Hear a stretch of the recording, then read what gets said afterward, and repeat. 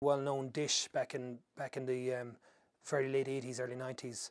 But nowadays it's very more popular, and even in Ireland now it's more, and as buffalo as well as another thing. And it just showed us different ways to cook it, and different ways to marinate it, and different marinades.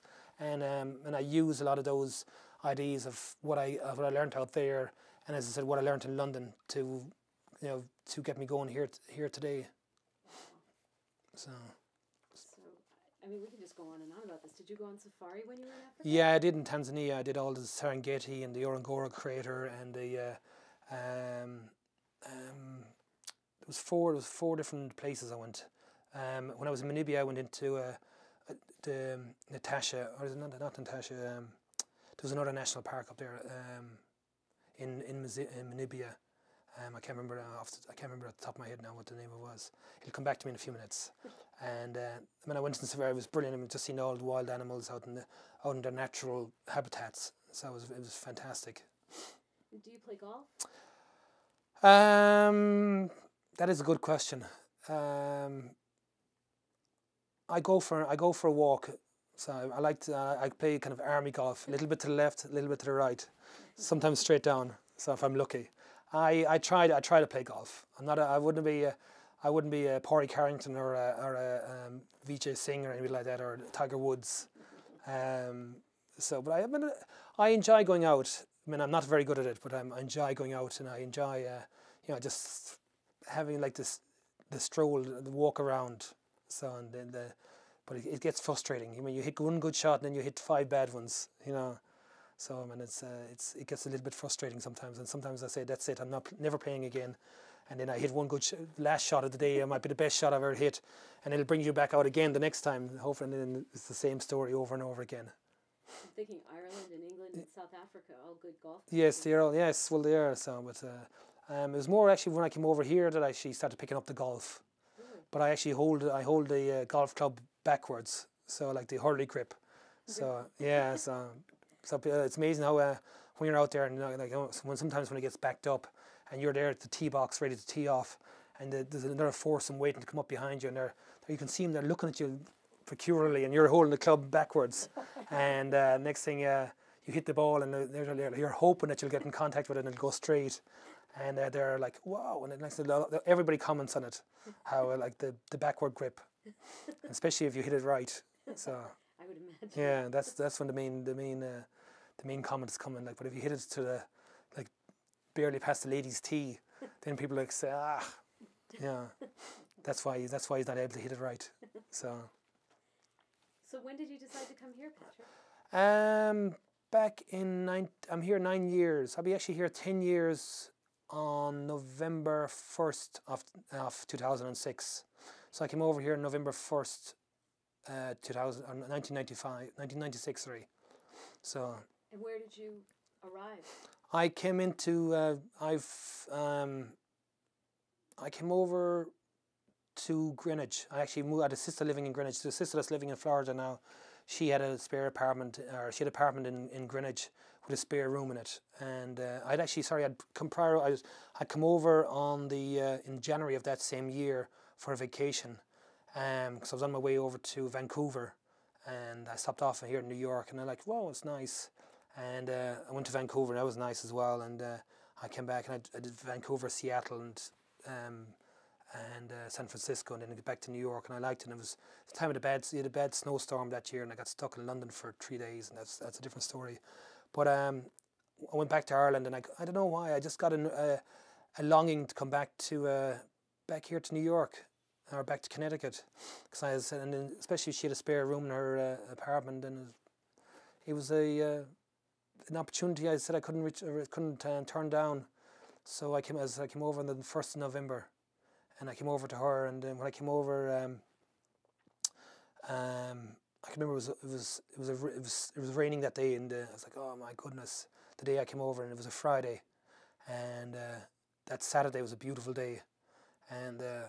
I can always remember a friend of mine brought me around Greenwich Avenue, show me, and I was like walking up Greenwich Avenue, and Glenn Close was walking down against me, and I was like, oh my goodness, like, oh, she had a child with her and a little dog, and just walking down Greenwich Avenue, I was like, oh my goodness, I was like, this is better than Hollywood. So but then I remember where we were parked in the car park just off Greenwich Avenue.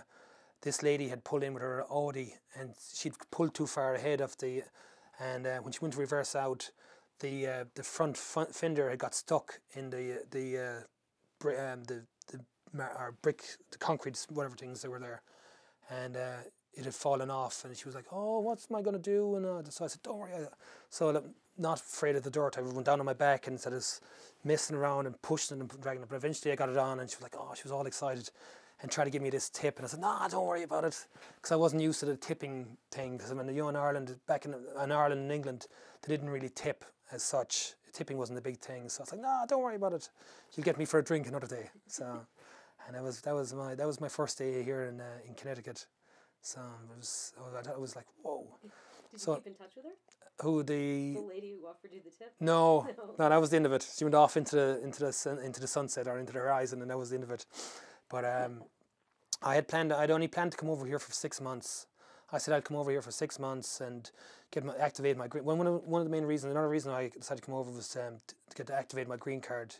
So I came over and activated that, and I said it was 6 months, and then I'm off to New Zealand. I was on my way to New Zealand, and I said I'd come to Connecticut for 6 months, make some money, then travel across America, and go over as far as San Francisco. Fly out of San Francisco to Hawaii into New Zealand. But I've got to San Francisco. That's as far west as I've gone. So you haven't circumnavigated? No, not yet. I've been to 46 of the states in America. So there's still Hawaii, Alaska are two of the next ones I want to go to see. Oregon is another one I want to see as well. You really do have itchy feet. Yeah, so yeah, it's nice to see how the different cultures live. And I mean, even here in America, I mean, a lot of people say to me like, "Oh, I'd love to go to Europe. I'd love to go to see how different people live in Europe." America is just as diverse in culture and in the way people are. I mean, if you go up to Maine, there's a certain kind of people up there. If you go to Kentucky or down to Tennessee or something like that, it's totally different. And it's nice way to see the friendliness of different people as well, and how people are and how people live, And in Texas, of course, the biggest. I've never seen so many cattle in my whole life. Like, there was a big ranch there. Like, oh my goodness, as far into the horizon, animals all over the place. Oklahoma was beautiful as well. Actually, I got stopped for speeding in Oklahoma once. On the way back from my first time traveling around America, I have a heavy foot, and I was stopped for speeding in Oklahoma. And next thing, I had the car I rented was through an English driver's license, because I was thinking ahead, and because I didn't live in London anymore, so let it off over there. So next thing, he goes, he kind of, we had a pickup truck, and I had my license and stuff in my rucksack in the back of the truck, and next thing he asked me for license registration, so I went out to get my license out of the thing. The pouch I had it in wasn't there. I was ruffling around, and I was like, "Oh, where the hell is it gone? I've lost it. Like, somebody has stolen it." The next thing, I was rooting around. I could see him, this police officer, taking a few steps back and unclipping his holster. And next thing, all I could see was myself. A truck coming by, backfiring, and me lying dead on the side of the street. Like, I was like, but next thing, Lisa, my wife now, was with me, and the pouch, I would taken out the pouch and left it in the cab off the actual truck, and she's, "Oh, I found it." So next thing, I went and gave him the English driver's license, and he told me to sit into his cruiser, and I was like, "Wow!" Looking all around, I was gadgets everywhere, and I was, "Whoa!"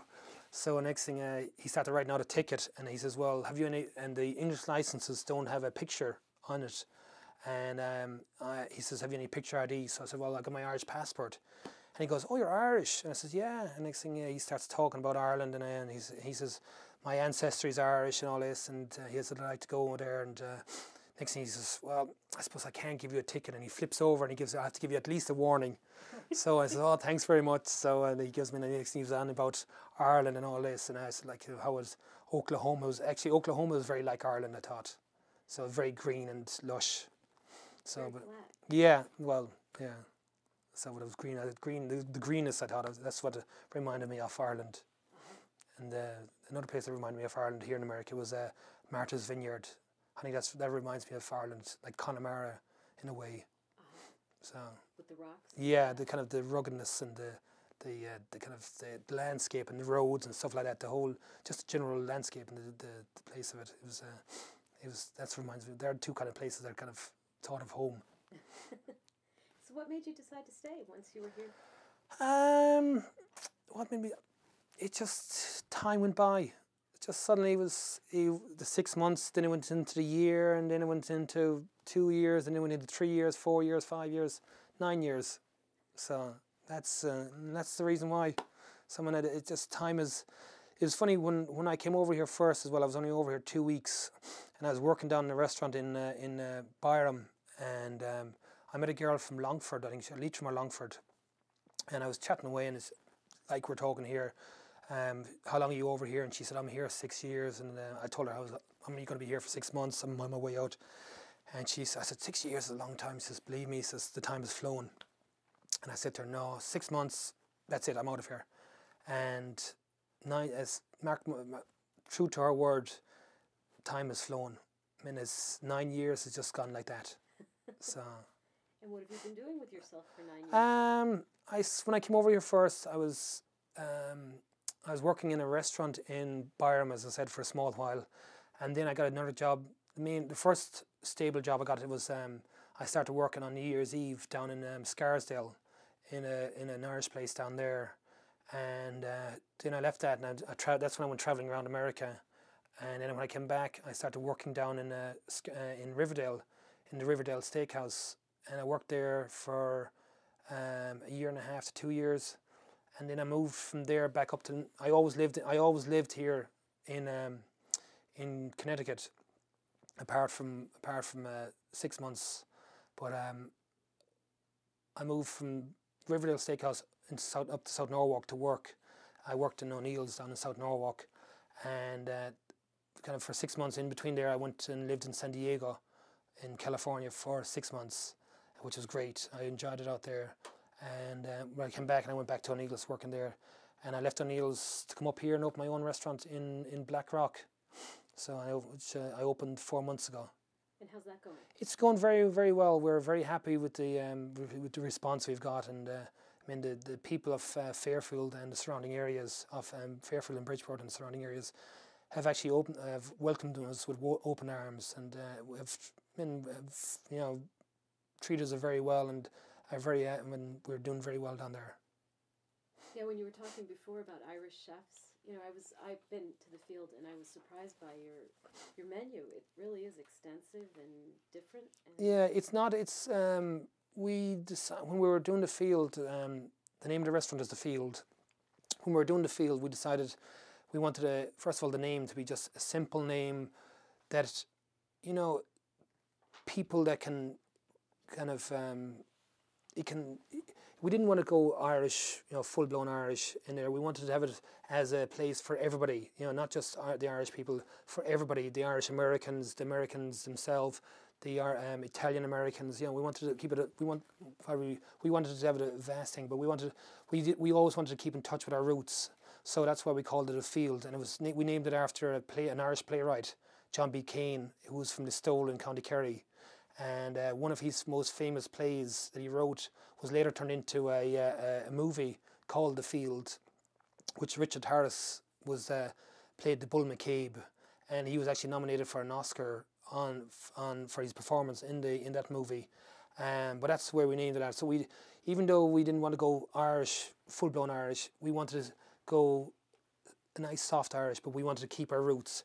And our menu as well. Our menu kind of relays that. It's not just the corned beef and cabbage, the shepherd's pie. Even though we carry the shepherd's pie and the lamb stew and the fish and chips, the traditional fare, but we also have a huge array of other steaks, seafood, pastas, which I learned which kind of comes from my travels around the world. So. Do you think that reflects the younger generation of Irish people? Yes, I do think so. I think that's going back to what I said earlier on about how Ireland has come along in its culinary attributes, because people are more willing to experiment with new foods and with new tastes. Before, as that it was all well done. Now, as people are eating their meats a lot less, like rare and stuff, medium rares and stuff like that, people are more, they're experimenting more. And as well, I think with a lot of the things that a lot of people immigrated when they were younger, and now they've actually went back home to Ireland and are living in Ireland now, and are looking for the same kind of things they had while they were abroad, like that they lived when they lived in Australia, they lived in here in America, and also in England. So they're looking for those kind of things. So, and it has brought Ireland along, brought it a long way in the culinary arts, and that's why people are even looking for things over here now as well. People want a different array of stuff. They want to keep. As I said, we're going to keep our heritage, and our roots are Irish, but we want to offer a different array of different items in the menu. So that's great. So. And you told us before that you had a special event this year on February 1st. Oh yeah, February 1st we had our official opening. We had the Mayor Fabrizi, who did a fantastic job of doing the grand opening, and he unfortunately he couldn't stay very long, but he enjoyed himself very thoroughly, and he's been back numerous occasions for dinner and just to socialise there in the establishment, in the field, and so we had our official opening on February 1st, and that went down a treat. So, and we're actually having on Thursday the 9th of March of this month, we're actually having a fundraiser for children's cancer. So I'm actually shaving my head. So if you're back if you want to do another clip with me next week, I'll be bald. So St. Baldrick's, yeah. So we're doing that. It's native a local child that's here in Fairfield. So he was diagnosed of having cancer. So a year and a half ago, but he's got the all clear, and tip wood he'll remain that way for the rest of his life, cancer free. Hope so. Yeah. So we're planning a big event on the 9th of March. And in terms of your personal life, this was a special year for you too, was it not? Ah, yes, I'm afraid so. After 9 years, we finally tied a knot. Myself and my wife, or my girlfriend now, or whatever you want to call her, wife. I still haven't got used to saying the wife. So yeah, I got married on the 2nd of February of this year. So which is the day after the grand opening, as we had family and friends over. Some of my family and some of our family were over from Ireland, as we had friends up around here. So we decided to tie the knot. So eventually, after 10 years, so and it was a kind of a whirlwind wedding. So the whole of 12 hours notice. You want to talk about that a little bit? Might as well. The week prior to our grand opening, we had a couple in, and I got talking to him, and like as I said, being theatrical and being a performer, you have to go over and communicate. And I started talking away to him, and it was a lady that was in there, and she was with a friend of hers, and she was asking me about how long we were open and stuff like that. And I told her we were only open 3 months, and she said, "Oh, she's new to the neighbourhood as well, because she's the new minister for St. Mark's Lutheran Church down the road in Blackrock." And then she went on about how were we married and stuff like that, and I said no, how we were supposed to get married last October, but with opening the restaurant we had to put it on hold. And her friend pipes up and says, "Oh, it'd be great if Beth would marry you, and it'd be her first official ceremony and all this." So I was like, yeah, whatever, yeah, but being Irish Catholic, and I don't know if Lutheran, because I didn't really know what Lutheran was, and being and she's like, "Oh, Beth would love to do it." Beth was the minister's name, and Beth would love to do it and all this. So she went, and I kind of spoke a little bit more about it, kind of changed the subject a little bit, and kind of fobbed her off a little bit more. And so I said, "Oh, it was at the time I had to go away," and I ran off and left them, and I let them to their meal, and thought nothing more of it. And as they were leaving, I said, "Listen, come back on the 1st of February for our official opening." So on the 1st of February, she comes in anyway, the minister from this St. Mark's Church, and says, so I went over talking to her again, totally forgetting what our conversation of the previous week was about, and And next thing she goes, oh, I'd love to marry you, it'd be great and all this. It would only take 3 hours of your time to go out and get married. And all I had to do is sit down and go over a few things. And I was like, oh, I don't have the time. And I was like, again, I was trying to put it off. Like after I said 9 years, I was hoping to get a couple more years out of it. Anyway, so next thing, she goes and then she goes, oh, I'd love to do it. It'd be great. I'd love, blah, blah, blah, blah. And I was saying, well, I don't know, Lutheran, Irish, Catholic, I was trying to throw I was trying to put it off without actually offending her.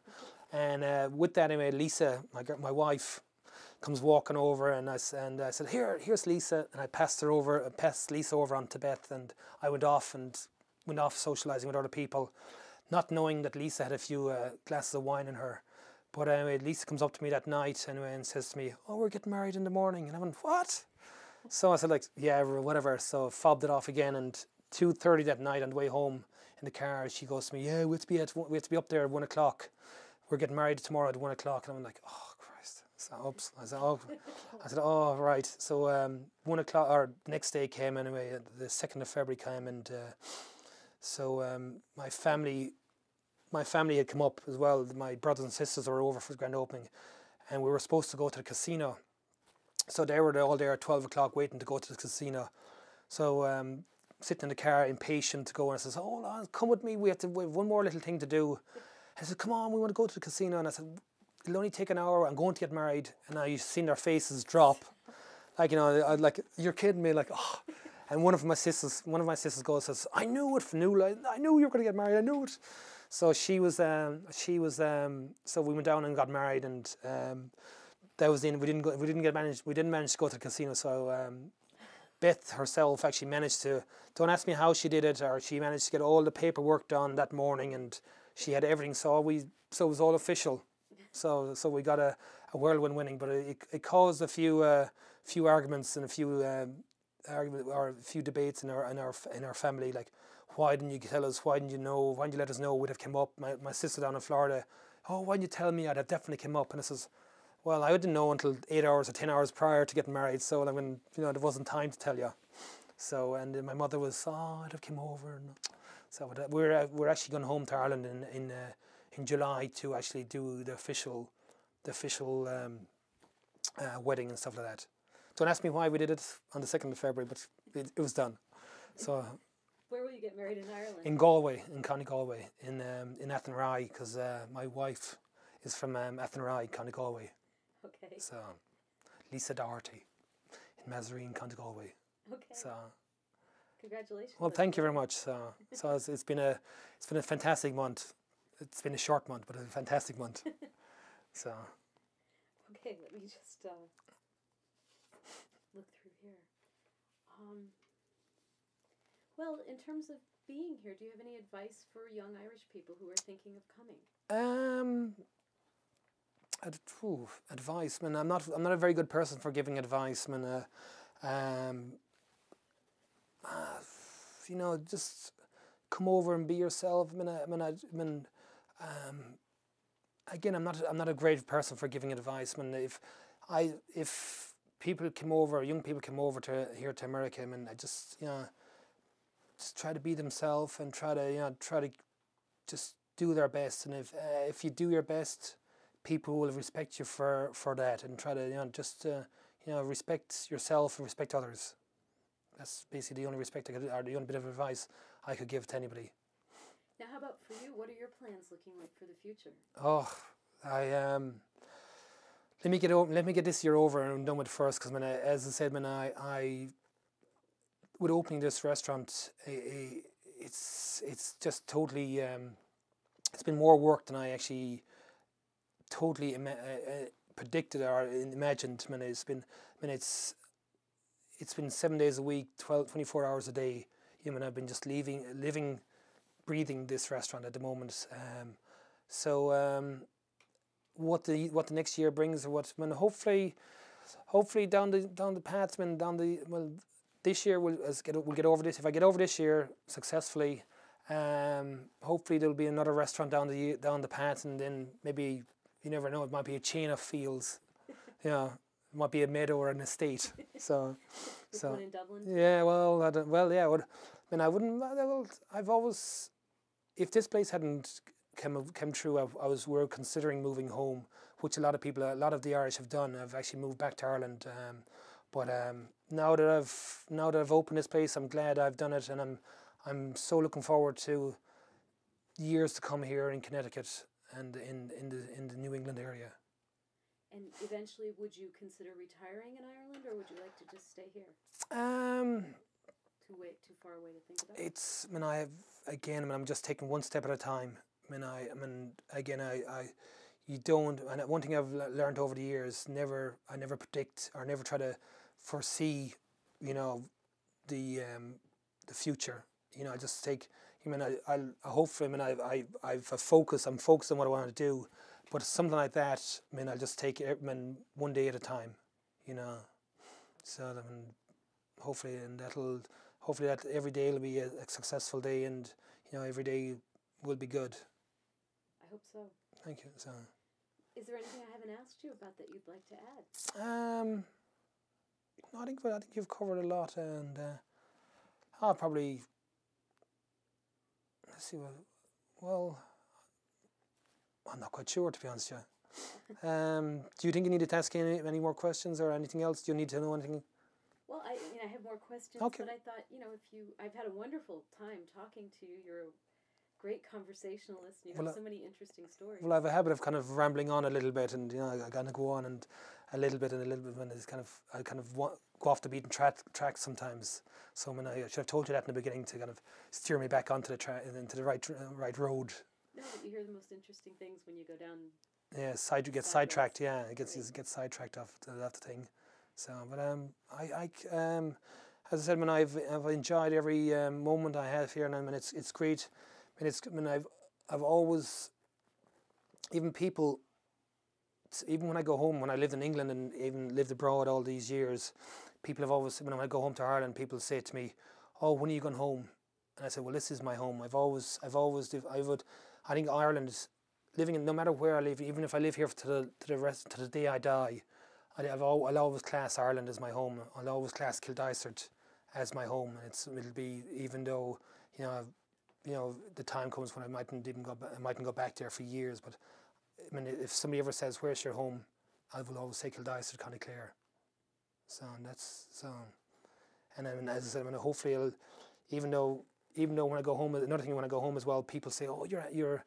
When I lived in England for those years, to say, "Oh, you've got a strong English accent." And now that when I go home, people say I've got a strong American accent. I don't think so. I think I've still got a very strong Irish accent, but I've adapted my way of speaking and